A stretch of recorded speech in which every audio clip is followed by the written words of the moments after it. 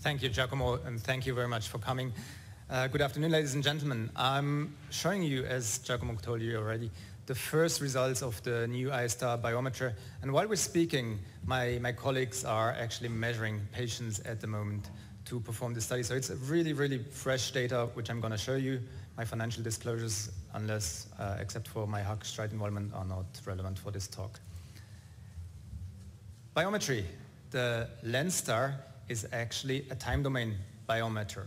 We never called it an OCT because we didn't know the imaging qualities of the OCT at the time in the mid-90s when we started with OCT biometry. So as we have learned from our retinal colleagues that the laser have improved, they went from time domain to the swept source finally with higher image quality.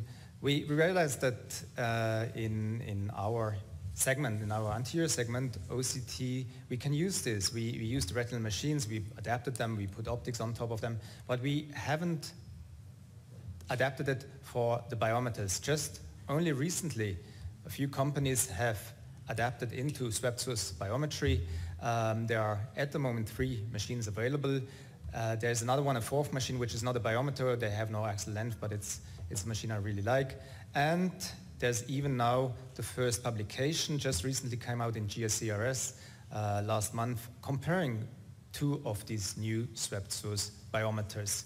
So it has been a couple of years already that the Haag-Streit company has been into developing a swept source OCT biometer. And I'm very proud to present you now the data which we have measured so far.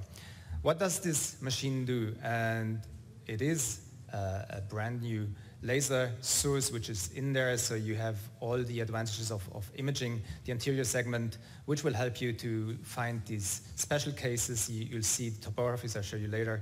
It takes, as you would expect, a high-resolution picture, so photographies are taken as well.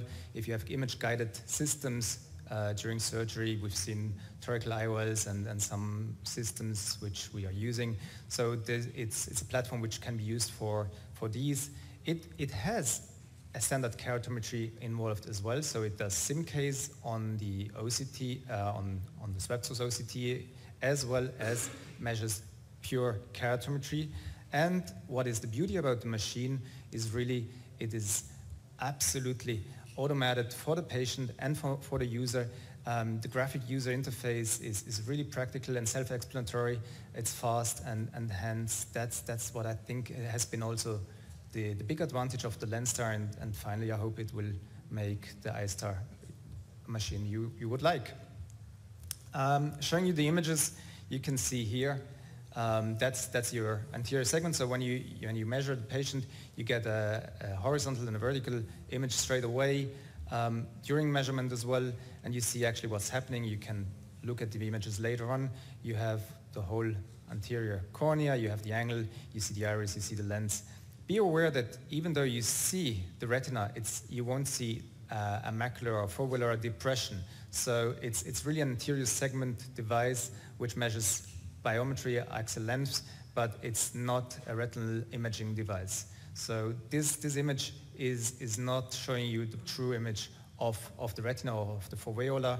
It's just the final step at the end of the retina. Obviously, we've taken special cases. You see here that's a pseudophakic IOL. You clearly see the IOL. Even what surprises me sometimes, we quite get through to the iris, and you can see even behind the iris the IOL without dilation. It's not in all cases. I haven't found out yet why. We're discussing it with the technicians, but you can quite see outside behind the iris sometimes, not in all cases. You have intacts in the cornea, you have phakic IOLs. Here you see vitreous opacities behind it. You see a Fuchs dystrophy, a decompensated cornea here, clearly with the Dellen and like the decompensation, thicker cornea, and even here like DMAG obviously you can't distinguish, but DSEX you can see nicely. So the OCT imaging quality is what you would expect for an anterior OCT imaging device. You'll find in this device. As we've heard, we want to measure not only the anterior topography, but also the posterior topographies. And obviously, you get all this with this device measured by the OCT in special patterns, very quick, very fast. It's automated. The patient just sits there. Nothing is moving in front of the patient. It has two outlets and quickly measures, captures actually all the curvature maps you're expecting. I just, for this talk, last week had a patient with a corneal ectasia, and you see here the printout. It's for study only, that's why it has this graph over. But you see this is the Eyestar, this is the Kaisia, which I like and use a lot as well, and this is the classical pentacam. Everything the same what you would expect. You can adapt also with drop-down menus the topography as you would like them and set it out, customize it as you would like. Told you it takes an image, it takes pictures, high quality pictures, color pictures and red-free, black and white. It measures white to white, it measures the pupil. It takes keratometries, true keratometries with 16 diodes, and that's something it takes within milliseconds. So everything is automatic. You don't have to click more than once, and the machine does the rest for both eyes. That's the setup of the actual ongoing study. We have so far recruited 16 eyes. Haven't measured them all, as I said to you, that while we're talking, my colleagues are actually measuring the patients. So I'm going to show you the first 35 eyes, just because the rest hasn't been measured yet, but recruited. What would you do? You see this is our study setup. We have dedicated devices. We don't actually use the clinical devices which we use because it's interfering in our patient flow. So we have a study room where the patient comes in and actually is being measured 3 times on each device. It's the Eyestar, the Pentacam, the Lenstar, and the Atlas. So the patient rotates around, and we actually flip the machinery, so it's not always the same row, and the measurements are actually random. So you cannot say that there is a bias on the measurement row, how we go around with the patient measurements. But that's just statistical details. What did we find out? If you compare axial length between the Eyestar, the new device, the whole length measurement, and the gold standard, also Haag-Streit's Lenstar, it shows you here in the Bland-Waldman plot, it actually is almost the same. Clinically, probably not a big relevance. Something which is really nice and which is not surprising, it's a much more modern and faster laser, that the repeatability, so if you take your 3 measurements with both devices and you see how close they are together, it doesn't tell you about the accuracy, but it does tell you about something about the accuracy about the machine, that it is three times better in a small range already. But even that, it would be a shame if we would put in a lot of effort and years of research if you hadn't had something which is more precise than the old machine. Same thing for the ACD, anterior chamber depth, compared Lenstar with the Eyestar, and again, same number in repeatability. The accuracy probably won't make it clinically relevant, but the repeatability of this device is much higher than of the older one, which is not surprising. It's a time domain laser OCT device. Here you have a swept source. Same thing if you use the lens thickness measurements, which surprised me. The repeatability is 6 times higher in the Eyestar, in the new device, than the Lenstar. Can't really tell you why it increased so much. Maybe because of the cataracts. We've been measuring mostly cataract patients. The average age was 70 years of age, and maybe it actually goes better through to the cataract eyes, something we will have to look into yet. On the other side, on central corneal thickness, again, repeatability is a little bit better on the more modern device, on the new device, but not so much as you would expect, or as is expected. Then, if we look at keratometries between the 2 devices, again, repeatability about the same. It's a true keratometry with LEDs, and hence you would expect to have the same measurements. If we compare keratometries. And this is a bit of an unfair comparison since it is a true K versus simulated K from the pentacam.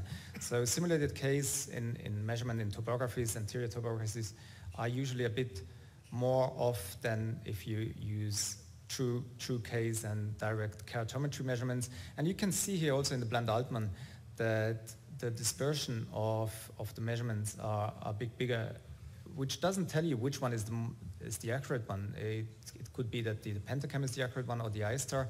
I would guess that the pentacam, it takes 2 seconds to actually measure, scan the eye. This is done much faster, and probably with the higher reproducibility, I would err to say this is the higher accuracy as well in the Eyestar.